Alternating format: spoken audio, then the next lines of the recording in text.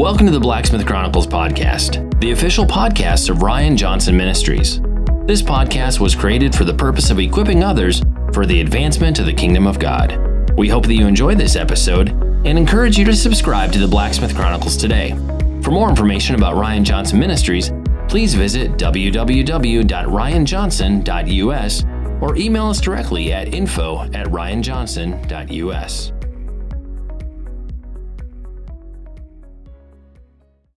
Hey guys, welcome to the Blacksmith Chronicles podcast. This week on this episode, I have the distinct honor of welcoming a guest that I'm just now getting connected to, but I'm excited to have him a part of the podcast because I believe what he has is so valuable to the kingdom of God, to everybody, regardless of how you view yourself as a son or daughter of God. You need to pay attention to what this guest is sharing and what they're doing to advance the kingdom of God. So without further ado, I want to welcome this week's guest, Judge Roy Sparkman. Judge Sparkman, thank you so much for being a part of the Blacksmith Chronicles podcast. Ryan, thank you so much for having me. I'm very glad to be here. I appreciate what you and your ministry do, and I'm glad and appreciate you having me with you today. Well, I'm excited to dive into this because I believe it is so important for where we're at in this process as a culture, a society, in the body of Christ. But before we do, kind of give a little bit of a background of who you are so that those that are listening and watching on YouTube Live as well, to be able, our YouTube channel, to be able to understand who you are. So give us a glimpse in who Judge Roy Sparkman is. All right. Again, thank you. I am a Baylor law graduate many years ago, and I practiced law in Wichita Falls, Texas for a number of years and was a district judge there for over 8 years. Also had the distinction of being on the school board in Wichita Falls for 12 and president for over 7. Then I moved to Dallas, Texas for a period of time and was a general counsel for a national company. And within the last couple of years, we've moved to Waco, Texas, where we have one of our daughters lives here with 3 grandkids, and I've got 4 grandkids about an hour away in another direction. And so we're privileged to be able to live here. My interest in religious liberty kind of started during my days as I was practicing law. My pastor was preaching through a series in the Bible, and he came to the point where he was dealing with the topic of homosexuality. And he had been given some children's books from the public library, the children's section, and one of them was like Heather Has Two Mommies, and they were pushing a gay agenda. And those books were out in the front section of the library, and so he took issue with that, said they should be behind the counter instead of pushing the agenda, and encouraged the city council to pass an ordinance saying those books would be behind. They could be requested but not push the agenda. Subsequently, the city council did pass such an ordinance, and someone hired an ACLU lawyer to file a lawsuit against that ordinance. My pastor was subpoenaed to give a deposition and then also to appear as a witness in that case. And I was the lawyer that accompanied him on both of those occasions. And that began to pique my interest in this area of religious liberty. And I started thinking, well, this time he was just a witness. But what if the focus was turned on him and the attack was turned on him for his preaching in the pulpit? And then over the years, of course, you see the way the courts have conducted themselves and said, no prayer in schools, no Gideons, you can't pass out 10 commandments, and then move from schools to county courthouse where they said, no, you can't post the 10 commandments, no, you can't have nativity scenes at Christmas. Then it began to move into business to where they would try to dictate the conduct of, yes, you must do this. So for me, the next logical place of attack was to go after our pastors in the pulpit. And so that's kind of the genesis for the book of Pastor's Pit. And then I have 2 children that are on church staffs, and they both like to teach the Bible. And I could easily see that during their lifetime of ministry, they could be on the receiving end of this, of someone saying, you are saying something that is not politically correct, and it is hate speech, and you cannot say it, even though it's contained in the Bible. And so all of that kind of came to a head as I was writing the book of Pastor's Pit, about the pastor that was indicted for the crime of religious hate speech. So that's kind of the background of what's got me to this point. Now, you write this book, and the storyline in and of itself is being clarified as a fictional story. But let's be honest, There's some real aspects to it, and where we're at today, from the time that your pastor first encountered what he encountered at the public library to where we are now, we could say that there's so much truth and there's elements to this that is so real. Why is it so important to the readers to recognize that what you've wrote is not just a probability, but it's a matter of time before it is a real possibility for pastors and beyond that, Christians in general? Well, I think we began to see a pattern already as I explained it, but I think the pandemic just kind of put this on steroids a little bit. You know, as we've gone through the pandemic, and you would see pastors that would be put under attack by mayors, by governors, and there are legislative bodies now that are passing laws that would try to restrict what a pastor can say. And so I think that's just kind of advanced the agenda and caused it to speed up tremendously. And I did try to take some elements of reality. You know, I think a lot of times when we hear the words religious liberty, it almost comes across as clinical and sterile and legal and all of that.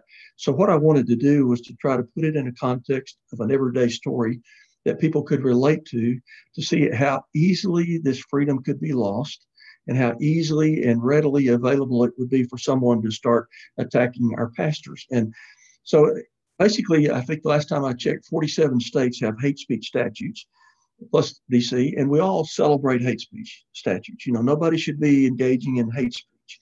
But the problem is that, and what I did is I took the Oregon hate speech statute and inserted one word, religion, and that was the basis upon which the district attorney was then able to indict the pastor for saying something that went against another religion's beliefs. These hate speech statutes, they don't give a definition of what is hate speech, so you don't know. And in the religious context, what I tried to do in the book was to say, okay, who's going to get to decide what is religious hate speech? Do the pastors now have to go to the district attorney or to judges and say, is this okay if I say that marriage is supposed to be between a man and a woman like the Bible says? Oh no, that's hate speech. You can't say that. So where are we going to set it? And to me, there are a number of the things that I tried to incorporate into the book that either have occurred or I could easily see occurring, and to try to give a pattern. And the impact of what could happen to our pastors is not just, oh, the pastor gets indicted. The impact just goes out like ripples after a rock goes into a pond. It happens the impact is not only to the pastor, but it's to his wife, it's to his kids, it's to his church, the various members of the church. If you have kids that are members of that church and they go to a school, it carries forward into the school activity. I mean, so I wanted the readers to be able to understand the realistic potential that I believe can very easily and readily happen in our society today. I think it's a very real scenario, even though I tried to write it from a more easy to read fictional perspective. I think there could be a lot of potential for reality there.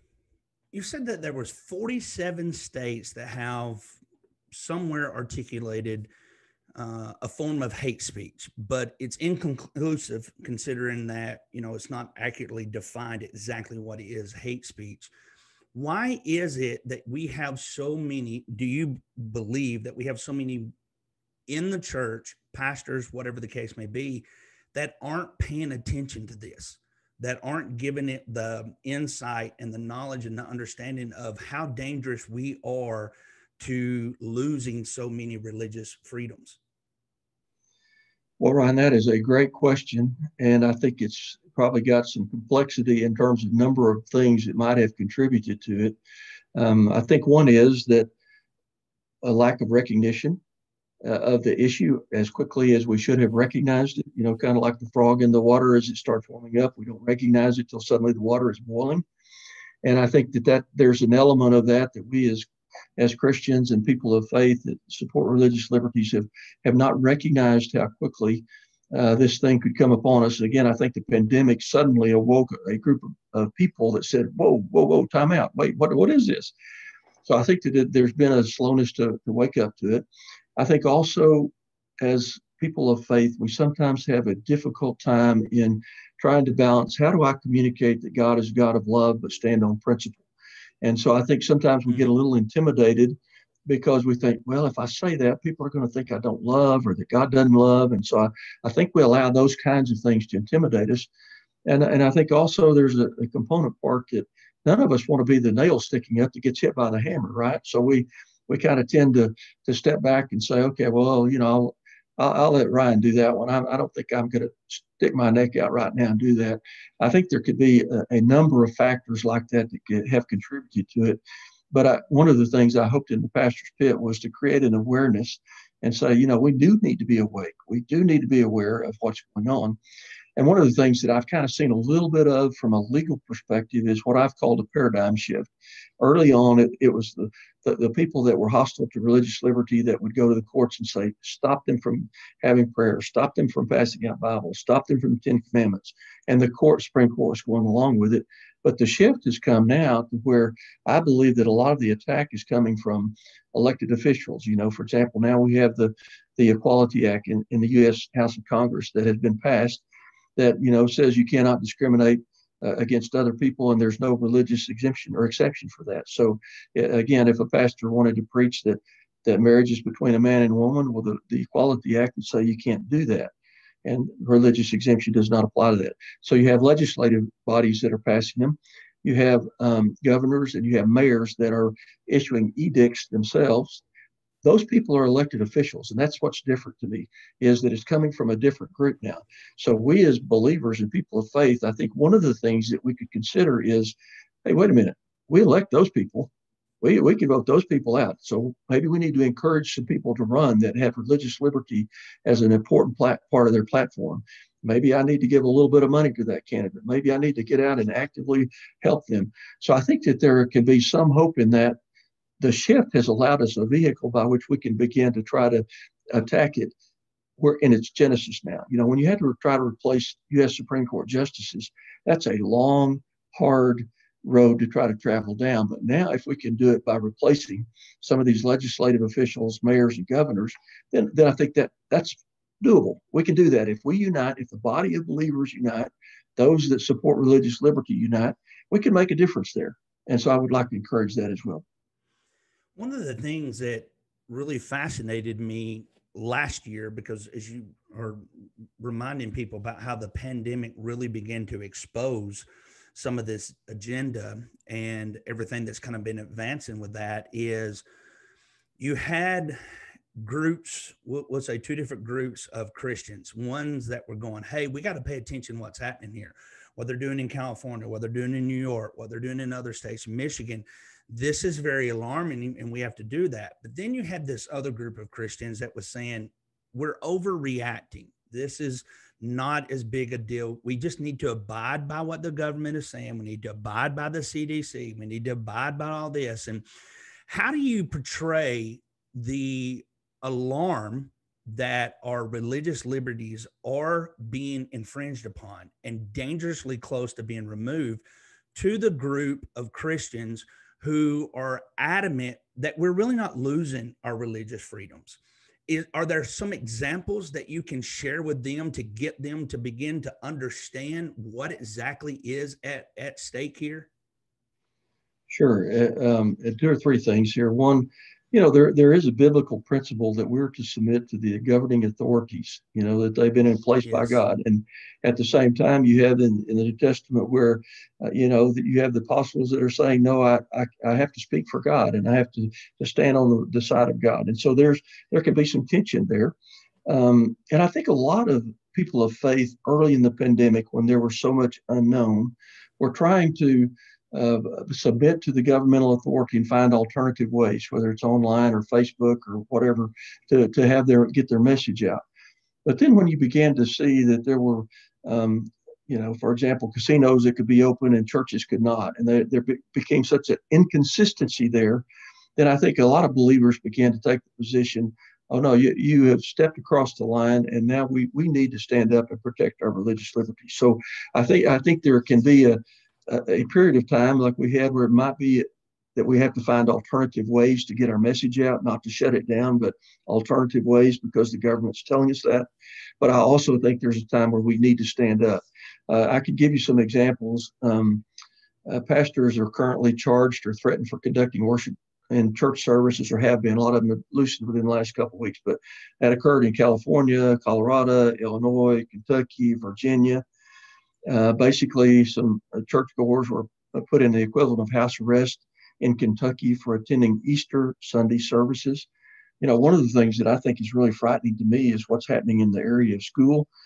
In the Iowa Public School District, they taught transgenderism and homosexuality to students at all grade levels, including preschool. And they gave a children's coloring book that said, everyone gets to choose if they're a girl or a boy or both or neither or someone else, and no one else gets to choose for them. I thought, wow. And then I read recently in Orange County, California, the Board of Education issued an opinion that said, quote, and I want to read it so I get it right.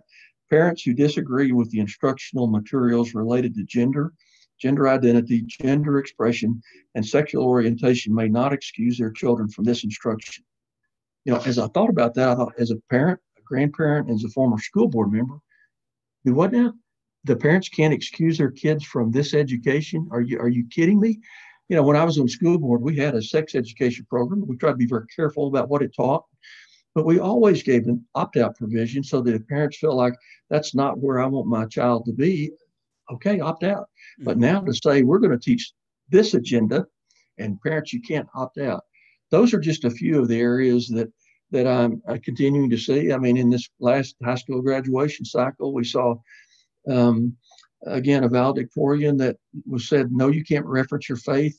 And they're still trying to attack them that way and limit them and say, oh, no, that violates the Establishment Clause. So the attack is continuing. And, we had one governor that said, if you don't close now, I'll shut you down permanently. And I thought, whoa. So I think that we should take the threat very real. And from what I have seen, for the most part, those people are tireless in their agendas. They don't understand be nice and love me and love you. We've got an agenda and we're going to push it and we're going to cram it. And, we may not win today, but we're going to keep pushing until we do win. And so I think, they only understand strength. And I hate to say this, but I think we as believers of religious liberty and people of faith have to decide, I'm going to stand here. I'm not going to continue to be pushed. I'm going to try to still communicate the gospel of love, but I'm going to stand on principle. And I think that we have to be willing to do that. I think back a couple of episodes, I actually had the honor of hosting Jack Phillips, who many people know as the Christian baker, who some years ago in his bakery, he had two men that came in and wanted him to bake a cake for their marriage ceremony of two men. And his convictions as a Christian would not permit him to do that.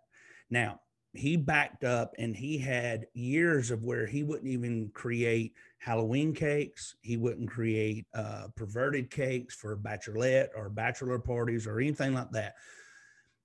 But we've sat back and we've watched this man's journey and the ups and downs, the verdicts come in his favor and not come in his favor. And there's still a group of people that goes, my gosh, it's just a cake. Why not bake the cake? Now, fast forward to where we're at now, and we're seeing how people can turn away people in their businesses for not being vaccinated or not wearing a mask. And for years we were told, you got to bake this cake regardless. Now we're seeing this as you're portraying and telling this about school systems.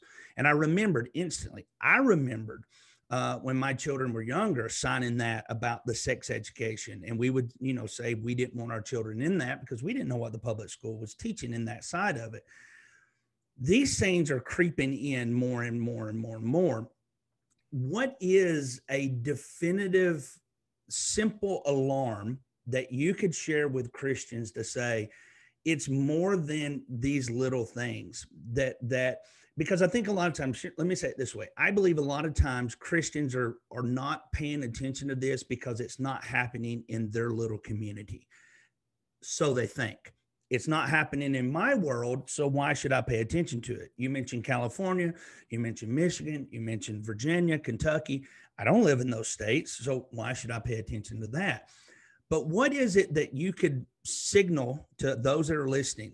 Maybe they're living in a small community. Maybe they're living in a larger city and they're just not paying attention. What is something that you can point them to say, hey, you need to recognize what is happening. This just isn't big cities and big states, but these things are creeping into our systems on every single level.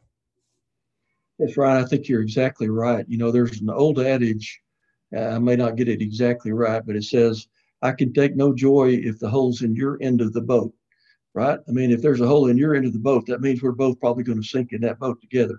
Yeah. I can take you right now to some cases that where religious liberty has been attacked against the Jews, against Catholics, against Mormons, against Muslims, against the Native Americans. I mean, it is going cross culture. So if religious liberty in our Constitution goes away, then it doesn't impact just Christian faith. It impacts all of these other faiths that have their holy books that they believe in and their holy tenets of faith that they believe in. And so I think one place we start is right there. It's not something that is going to just, I think one of the things in today's society is it's okay to believe anything except what might be a Christian belief. And so sometimes we begin to think, okay, well, it's just us against the world. But in this context, in the area of religious liberty, we're all in this same boat. So a hole in my end of the boat as a Christian should not give comfort to anybody of another faith that's in the other end of this boat, because the boat will go down for all of us. And I think so many times what we have seen is these things are very incremental, at least from the legal standpoint and the way it occurs. And again, hate speech statutes, nobody can really say, oh, don't have hate speech statutes. And it sounds so good if they say, well, in this hate speech statute, I'm going to include the word religion so that nobody can say hate speech against religion. I mean, that sounds so good. I mean, it just sounds great. Okay, you can't say anything like that. But the problem is, what is religious hate speech? I mean, it is, if your faith says a marriage between two females is acceptable and right, if I say the Bible says that's not right, have I suddenly engaged in religious hate speech? And so I think we just have to be very, very cautious. And I would just say there have been other areas in our society where we have suddenly had things that have crept up on us. And suddenly we are right in the middle of the fire. And I think this is one of those. Again, the courts act incrementally, just like they did with your baker that you acknowledged a moment ago. He's back in court now, right? And it was over a transgender that came in to get him to bake a cake specifically to make an issue out of him. Mm-hmm. And, this last week, the Philadelphia versus Fulton case that involved the Catholic Charities came out. It was 9-0 in favor of religious liberties. And so we take great joy in that. I mean, I think we celebrate that. We think, man, that's a great thing to have. Even what we view as the liberals say that they recognize the constitutional right of religious liberty. And so we go through that. So, but one part that is kind of troubling about that is, just like your baker friend, that Supreme Court opinion originally was so very finely tailored to that specific fact situation, and they didn't go ahead and say his religious liberties were protected, that now he's back in there again. And so he's having to go through the process again. Well, in the Catholic Charities case, the court basically said the way this ordinance is worded and the way this contract is worded, yeah, they made it an exception. And once they start doing that, they need to be sure that they treat these religious folks the same. And so it was very finely worded. And they didn't go ahead and say on a purely religious liberty basis, the constitutional provisions would make this ruling. Justice Alito, who is, I think, becoming one of the real strong justices for religious liberty, he made the comment. He said, this opinion might as well be written on dissolving paper sold in magic shops. And the reason he did that was because apparently the Supreme Court, in its opinion, said how Philadelphia could go back and rewrite their contract and their ordinance, and perhaps it would pass scrutiny. And so they could still get the same results.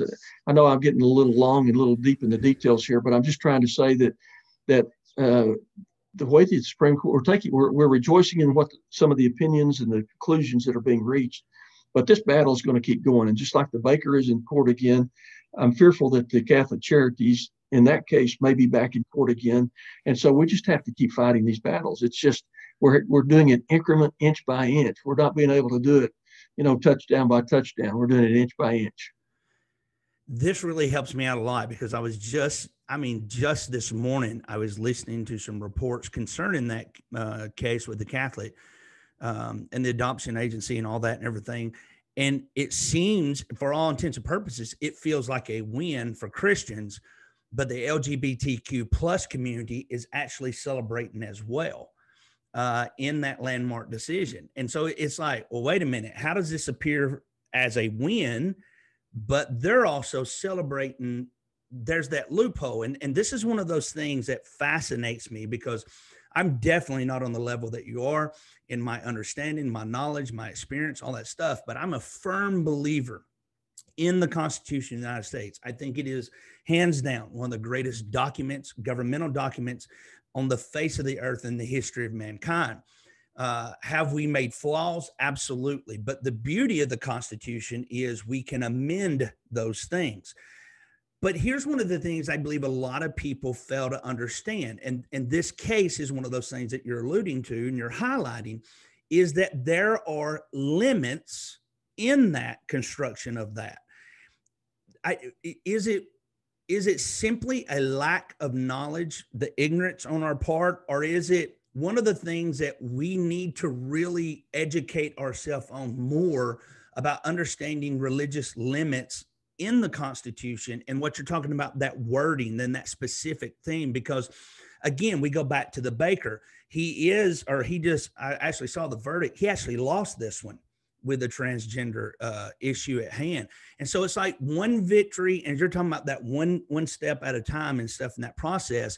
Why it's so important that we educate ourselves because of the limitations that we are facing right now.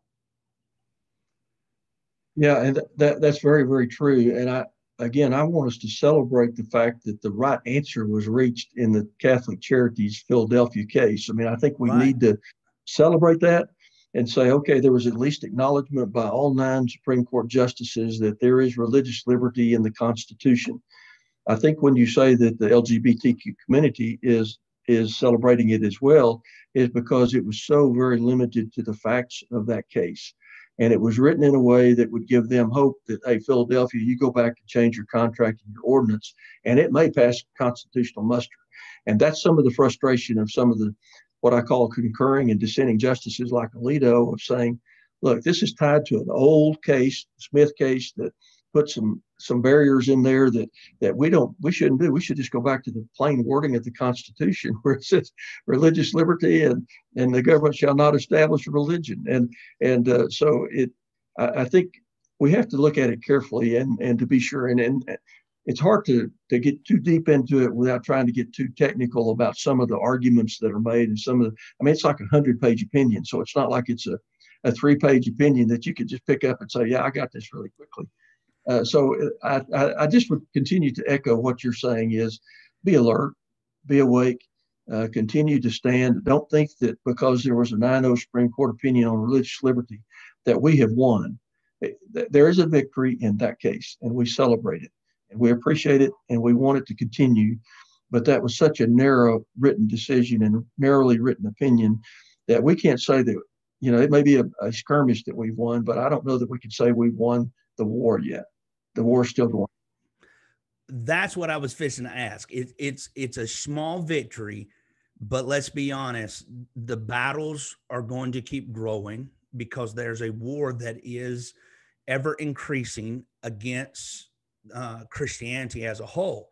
And you brought up too that there's also things that have happened against Mormons, Jews, Hindus or Muslims and so on and so forth. But it seems like the attention has really, with the exposure of everything coming with the pandemic year, towards Christianity in this process. So do you believe that as this keeps going, that we're going to see that day when, especially pastors, but Christians in general, will not be able to share biblical truths and principles of our faith? I got to the point of writing a pastor's pit because my fear is and was that is a very, very real scenario. I think one of the things that people of faith forget is that the Supreme Court gets to interpret religious liberty. and what is and what is not. I mean, you know, we may disagree with their conclusion on this one, but for example, in the Mormon area, there was a statute and a person was convicted of polygamy, and the Supreme Court said, "Oh, well, that's okay. You know, we accept that that's a restriction on their faith that they should not engage in."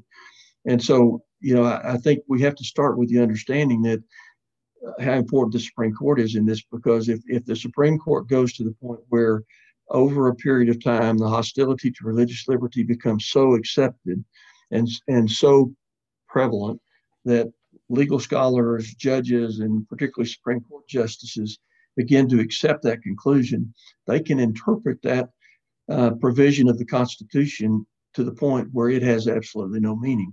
I mean, you know, and they could say, "Oh, we're going to apply strict scrutiny to this," and unless there's an absolute clear contradiction of religious liberty, we're not going to do anything, and we're not going to intervene. And I mean, they can begin to take steps, and again, it'll be incremental, but it will begin to take one step and one step. If you look at the schools, for example, the first step in what happened in the schools was school prayer. But it didn't end there. I mean, it ended with you start having devotions, and the school couldn't do it. Teacher can't say prayer. No, you can't have prayer at football games. You know, it spread and spread and spread. And so I think that's what we have to be careful of here is that there could be such a spread. And so we have to keep our guard up. You know, as Christians, I don't think we like to keep our guard up. We like to say, I'm going to communicate the gospel of love. And I want to talk about God and how he is love and Jesus Christ. And we should. I'm not taking away from any of those things. But I think sometimes we are fearful that we become ungodly and that we become unkind and unloving if we stand on some of these principles. And I think that there has to be a way for us to say, look, I believe the Bible. I believe this is what the Bible teaches me. You know, I understand that you may not accept that, but I believe that. And that's the basis upon my conviction and what my actions are going to reflect. And so I think that's what we just have to do. So we have a listener or someone viewing this on YouTube, and they're recognizing that these things are taking place in their community, in their city, their town. They're recognizing it's happening in their schools. And they understand, man, I got to get educated on this. I got to learn more on this. But what are some other practical steps that you can encourage them to get things moving forward to protect our religious liberties? One of the things I would say would be aggressive in seeking out information. You know, I think a lot of times I've talked to people that just kind of accept that what the school is teaching is okay. They accept what their elected officials are doing is okay. They don't pay attention. You know, gosh, we get tired of listening to news sometimes, don't we? It's just negative, negative, negative. We don't pay attention to that. So I think an awareness is one of the first things that we need to do, and we need to have an aggressive awareness. We need to seek out the information to be sure we know what's going on. Secondly, as I said, because what I view as the paradigm shift to elected officials and mayors and governors and boards of education and that kind of thing, I think you need to be very aware of what those candidates are saying. Ask the questions of them. You know, what do you believe should be taught about your issue of religious liberty, about the Bible, about whenever it says that what is being taught in the area of transgender, for example, and what are you going to do in the bathrooms where my kids are? You going to mean that all the boys and girls have to go together, or are you going to kind of allow my daughter to be over here in the girls' restroom? I mean, I think you can ask those kind of questions. Your national officials, you can say, what do you think about the Equality Act not having a religious exception to it that would allow my pastor to preach this way? I think we need to be aggressive in asking questions. I think we need to be aggressive in encouraging people to run for these offices that are of like-minded faith. I think we need to be aggressive to try to keep, whether it's giving money for them or working for them or whatever, to do those kinds of things. And I think we need to keep our voice. Don't go silent because you're fearful that someone will criticize you or because you're afraid that someone will disagree with you. You know, we in addition to religious liberty freedom, we have free speech still, particularly in certain areas. And so I would encourage people to be willing to speak up. One of the things that I would say is I think sometimes it's easy to look at this and get really discouraged But, my hope is not in a president or political party or in any other elected official. My hope is in God and in Christ. And so, Romans, as Paul says, may the God of hope fill you with joy and peace. The psalmist said, as for me, I will always have hope. I will praise you more and more. And so I think we need to not lose the fact of where our hope comes from. And even though we are discouraged and even though we are concerned, we're not without hope. We're a people with hope. And so I don't want my message to be one of we're without hope, because we definitely have hope. It's just that we have these difficulties in these days that we have to get through. But I think that God has given us some avenues that we can be strong, that we can stand in, that we can be willing to speak to try to help make a difference. I started this by saying I was more worried about what would happen to my kids in their area of ministry during their lifetime of ministry than my own. But part of my legacy may be, am I willing to stand up to try to protect what their legacy will be? And so I think we just have to be careful that we stand strong.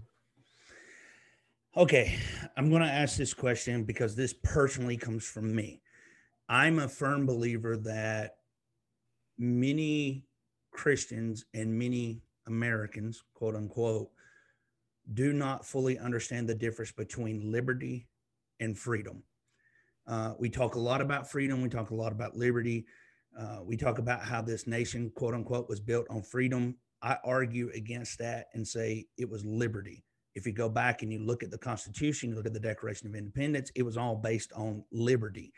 Patrick Henry, give me liberty or give me death. Freedom was already there in their possession. What they were after was their liberty as citizens of the nation in which they would create. And so one of the things I believe is we have this blurred line when it comes to freedom and liberty. We believe they're one in the same. And I'm saying that to say, you just brought up freedom of speech. Right now, by law, we have the freedom to worship, the freedom to gather wherever we want to gather. But there's a key word being used here. Religious liberties are at stake. Is there, in definition, is there something, or is it one and the same? And I'm misunderstanding it myself because this is me personally. Is there a definitive difference between a religious liberty and a religious freedom? Well, that is a great question that can send you to the puzzle palace for a second to think about the answer to that one. You're right. In many circles, I think that religious liberty and religious freedom are intertwined and used synonymously. There can be, I think, a technical distinction between the two.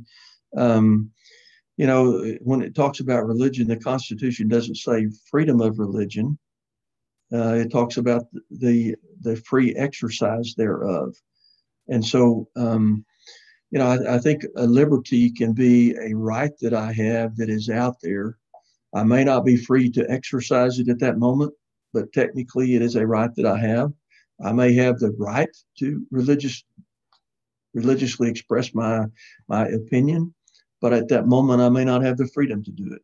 So I think you can make a technical distinction between those two, but we tend to blur them a lot.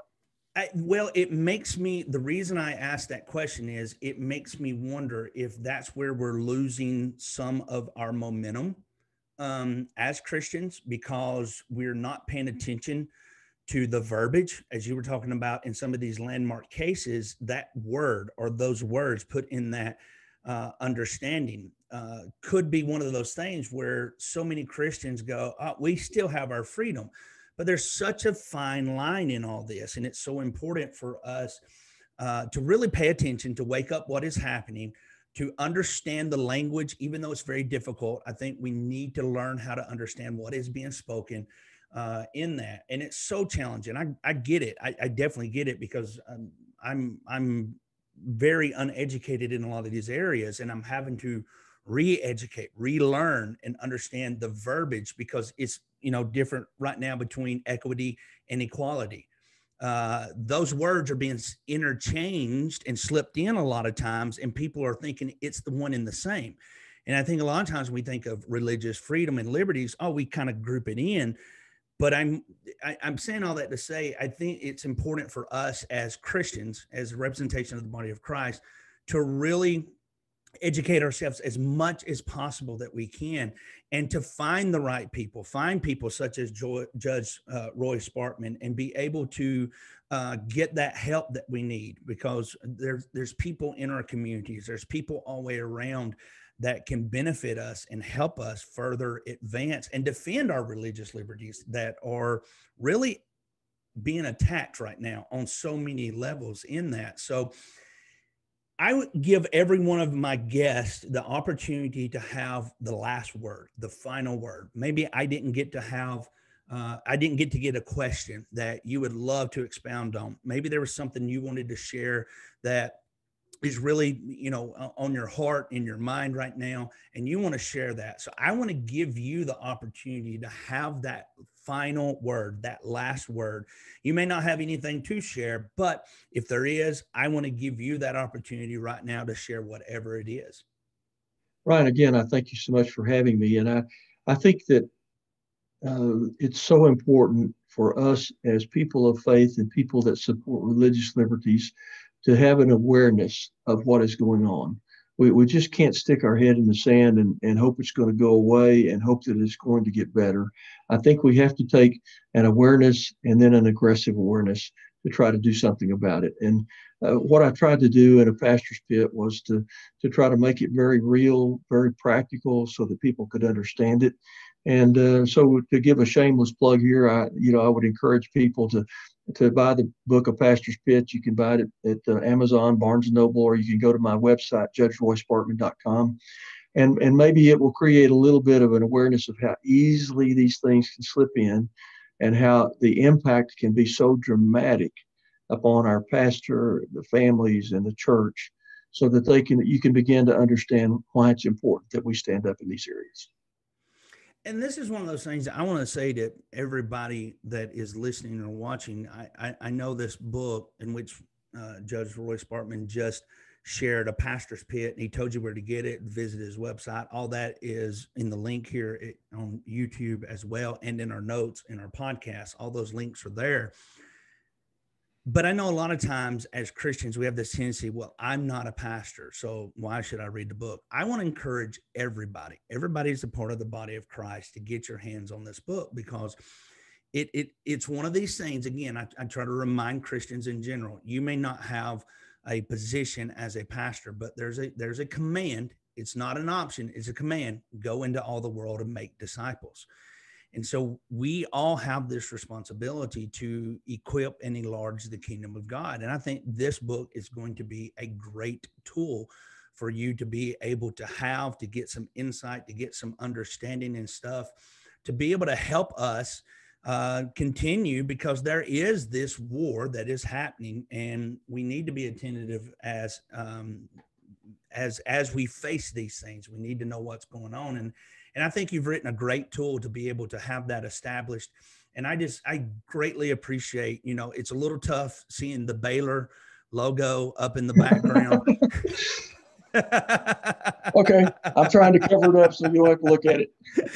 But I do see A Pastor's Pit in the background. So I was just kind of giving a little bit of a hard time. Those that are continual listeners of my Southern accent definitely gives it away. I live in Eastern Tennessee in the Great Smoky Mountains, but I'm originally from Alabama. I'm a diehard Alabama Crimson Tide fan. So we have to give anybody and everybody a hard time, with Baylor and stuff. But hey, we'll cut some slack, because Chip and Joanna, my wife, definitely, everybody that loves Chip and Joanna, they're there near Baylor as well and everything. So I'm so grateful for you taking the time today to be a part of the Blacksmith Chronicles podcast. Such a wealth of wisdom, knowledge, and understanding that you're sharing. I want to encourage everyone to make sure to go visit the website. Again, give us that website again. It's judgeroysparkman.com. I believe that there's just so much information that you have to offer, and just thank you. Thank you so much for taking time out. Ryan, thank you so much again for having me and for what you do and how you get the word out. I think it's important that we all grow where we're planted. Yes, sir. For everyone else that's listening, I genuinely hope and pray that this episode has equipped you, it has encouraged you, and it has challenged you to further advance the kingdom of God. Guys, until the next episode, we love you and we bless you in the name of Jesus.